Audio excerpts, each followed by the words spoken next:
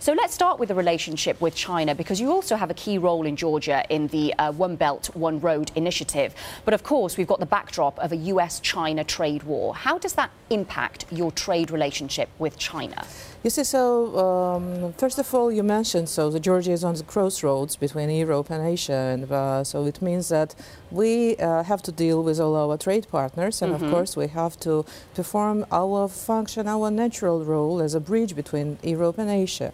And as you mentioned, we are part of One Belt, One Road initiative since we are historically on the historical Silk Road route geographically, and of course with all our economic policy, with very open economic policy, we're trying not just physically connect the markets, but also to serve as a bridge between the countries. And in this particular case, like you rightly mentioned, so we have free trade agreement with China, but at the same time we have the free trade agreement with the European Union signed in frames of association agreement, and we also have the free trade regime both with Turkey, with CIS country, with EFTA countries, with about 19 countries, and this provides also us with opportunity to provide free trade atmosphere to all the countries which are willing to trade with each other. So in the era of trade wars, actually, the Georgia is very nice place where there is no trade wars and where is opportunities for all the countries to bridge and to find and to meet each other. Yeah, when you mentioned the various free trade pacts you have, I noted that the US was absent in what you just said. Obviously, there is the prospect of that, but as your rapprochement with China increases, are you concerned that it might harm your relationship with the US?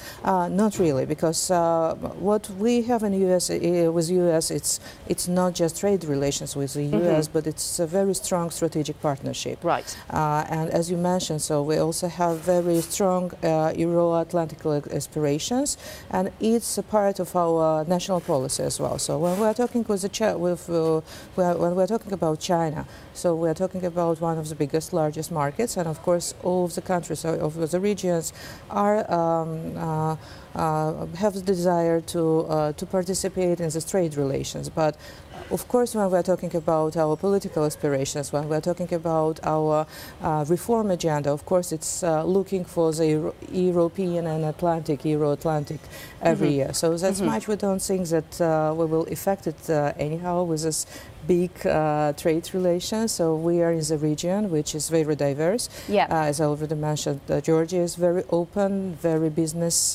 friendly, very investor friendly, and we think that we are not only providing the opportunity for these big markets to connect to each other logistically, but also to meet in Georgia, maybe. Yes. Now, with Europe, in terms of the association agreement you have with the EU and the prospects of perhaps becoming a full member, is that complicated at all by Brexit? Does it put a delay on those conversations? How does Brexit fit into that scenario? Not really, actually. So we have almost all our largest trade partners are just countries which are in European Union. Actually, the European Union in general is our largest trade partner. The Brexit, so it's of course unfortunate for everyone, but we already signed the agreement with UK, which covers all the issues which are part of our association agenda as well. So we already have managed to to manage all those issues with UK as well. Not to be affected by the Brexit. Oh, right. Okay. Now let's turn to some of your domestic issues as well, because of course that's something that will no doubt concern investors. I mean, you've had some violent clashes. The ruling party saying it won't try to change the 2020 voting system. Meanwhile, the US and the EU have urged calm and dialogue over the failure of the electoral reforms. I mean, this might give an impression to international investors of instability in Georgia. So what would be your message over that? And what will you do if the protests continue to escalate? So the truth is, first of all, that we don't have this, so the pictures that we are looking on our TV screens, there's not actually corresponds what's happening in Georgia. So because we are talking about very minor local protests because of the unfortunate failure of some faster moves for the proportional electoral system. But of course, it's not a failure to implement the electoral system, since we have very free and transparent election consistently, and it's internationally proven. So the main issue is, and main message from Georgia is that we have the peace and stability in Georgia. So any type of clashes that you might see are really of very local nature. And in fact, what we have in Georgia currently, it's 5% GDP growth, which is highest GDP growth in the region.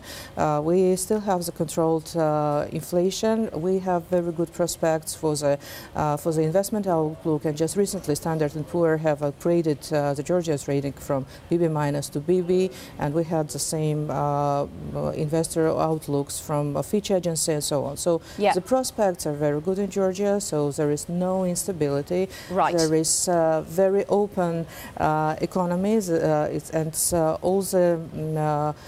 all arrangements, all policies which are done in Georgia are focused on the investors and focused on this on Georgia serving as a bridge and place where investors meet. Will you give in to the protesters' demands, though, if the protests get worse? We are talking about thousands of people at the moment.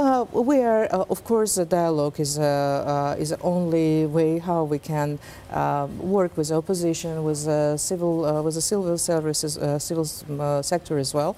So the dialogue is the only form that we are following, and of course we do not expect any protests to have some bigger scale, of course. So everything is peaceful and stable in Georgia, and we are open to investors, and we don't feel any effect of these actions to our economy.